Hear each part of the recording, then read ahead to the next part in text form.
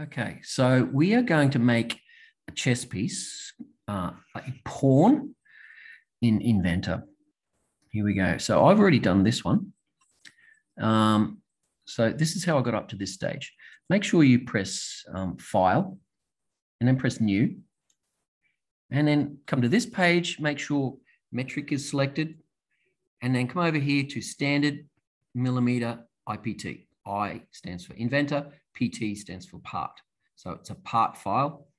Press OK, and we get a new page like this. We can then start a 2D sketch on one of the work planes, anyone. And now we're going to draw on this work plane, and we're going to start with the basic size of the pawn. You get that from the Class Nexus page. The base is 18 mil in diameter and the height is 35. And so let's do those two measurements first. So click on line up here, start at the center and come across now, not 18, but half of 18, which is 9. So hit 9, enter. Okay, hit escape and start again. And we're going to go up, straight up 0 degrees and make that 35. So type in 35, hit enter. It's off the screen. So let's zoom out a tiny bit and zoom back in a tiny bit. And there it is. I'm going to keep going across the page 90 degrees just for a little bit. Doesn't matter how far. Press the mouse click and escape. So now I've got this line, the backbone, which is the axis, and the bottom, which is going to be the base. All right, so now what we're going to do is I'm going to put a dome on the pawn. Now remember, we're only drawing half of the pawn, a profile, and then we'll revolve it around 360 degrees. So let's start with a circle for its head. I just draw it here and make the circle, I think 12 mil, and hit enter. And so that's going to be the top of the pawn. Hit escape and grab that center and put it on the axis. So the center now is on the axis line. Now what we're going to do is move it up until it touches this top horizontal line.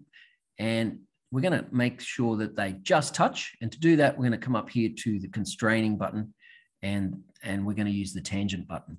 So click on that, click on the circle, click, and then click on the top line, horizontal line, and they'll lock in at a tangent.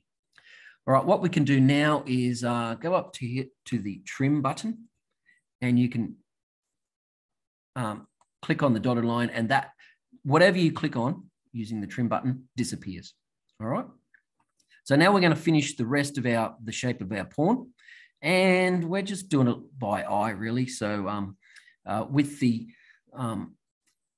picture of the pawn from the Class Nexus page, have a look at it and then just try and mimic that profile.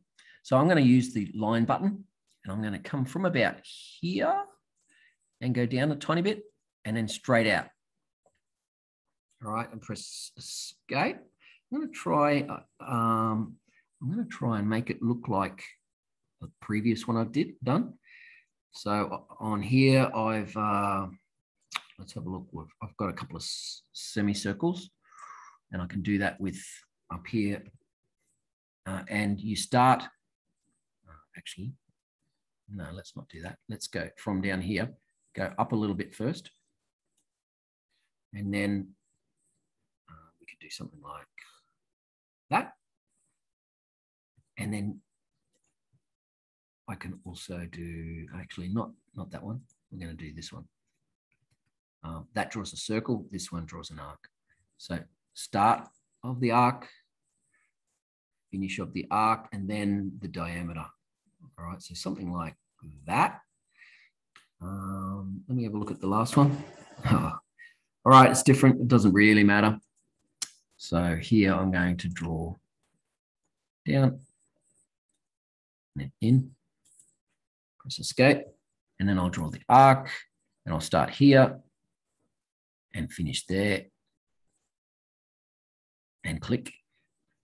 I don't know, does that look all right? We'll see. So come to the trim button.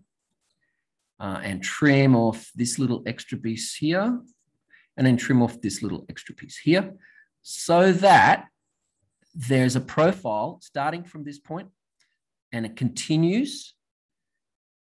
There's no gaps all the way around until you get back to the axis line. All right, if you've done that, you can press finish.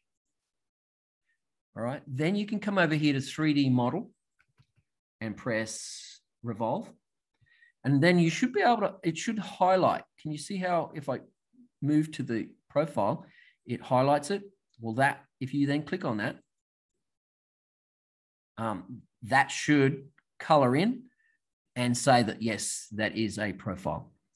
All you have to do then is press on the axis button, choose the axis line, click, and revolve it. It automatically revolves 360 degrees. Hit the shift key and mouse button and you can revolve it around. I'm going to move it to the center.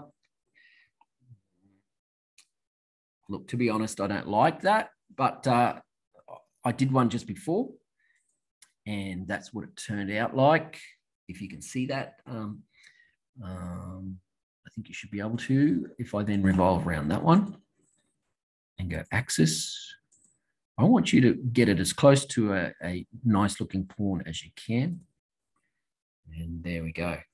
Let me just show you how you can use the home button up here. So if you lose your drawing, you can actually just press your mouse wheel in and move it around, or you can hold the shift key down and it will spin around. So get it to how you want it. Then come up here to your home button, just here, right click and go set current view as home fit to view. And then anytime you press home, it'll center whatever you've drawn. Don't forget to click on file and go save as and save it as chess piece pawn. Okay, all right.